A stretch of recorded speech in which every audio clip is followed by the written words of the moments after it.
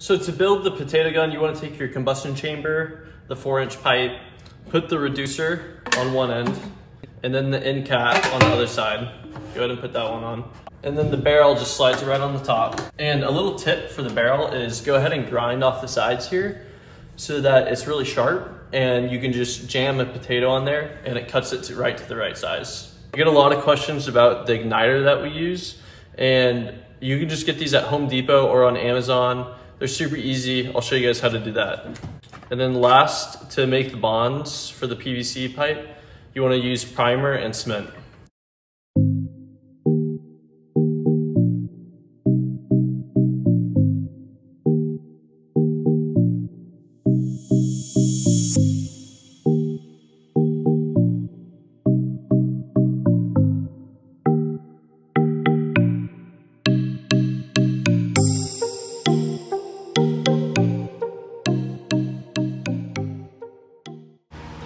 Go ahead and get 2 screws that are pretty long, and then you're going to want to drill them into the combustion chamber, and these are going to be used for the ignition system.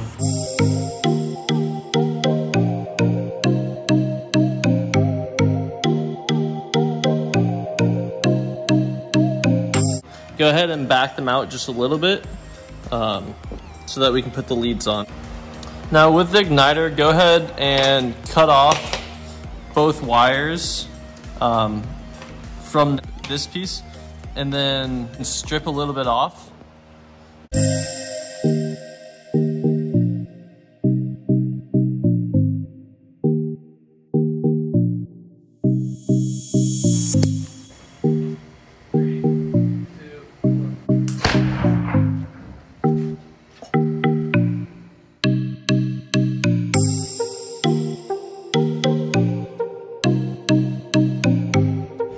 And then to make the handle for the igniter to sit into, find a PVC pipe that fits your igniter and go ahead and melt the bottom of it and then press it onto your 4-inch pipe so that it makes a nice rounded edge, and then notch out a little bit of the bottom so that the wires can go ahead and be fed through there. Mine's nice and snug in there, fits pretty good. The wires will just go like this. Go ahead and glue on your pipe.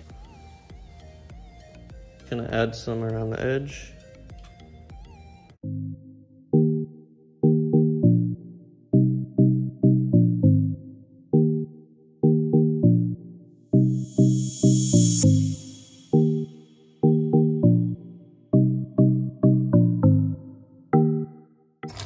Here's the final product I got. I went ahead and duct taped the grip on and everything.